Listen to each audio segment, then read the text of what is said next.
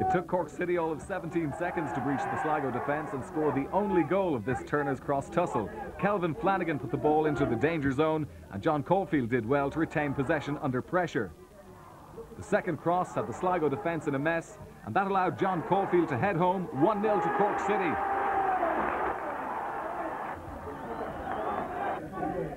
Well, it was all downhill from there, the game failing to live up to its auspicious opening. But in the second half, Phil Harrington's blushes were spared when the ball bounced unkindly for Sligo's Mark Hutchinson. It finished Cork City 1, Sligo Rovers 0.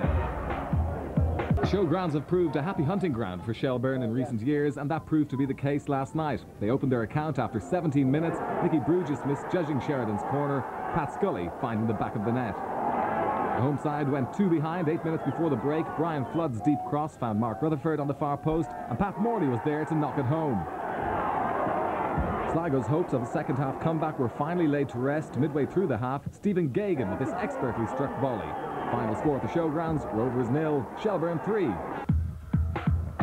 Derry City's 18-match unbeaten run in the league came to an end last night at the Brandywell, although they did come close after 24 minutes. Lovely control by Gary Beckett, but the shot back off the upright. With half an hour gone on the clock, the visitors opened the scoring. Clint Brown's throw was flicked on by Marcus Hallows, and Lee Chew knocked it home. 1-0 to Sligo Rovers. 13 minutes into the second half, Sligo went 2 up. Brown's through ball causing problems for Derry's Declan Boyle, and Porrick Moran accepted the offer and tucked it past Tony O'Dowd. 2-0 Sligo. Derry, however, were not prepared to let the points go without a struggle and created a number of chances. Beckett's pass put James Keddy through, but Alan O'Neill's acrobatics helped Sligo to hang on. Final score at the Brandywell, Derry City 0, Sligo Rovers 2.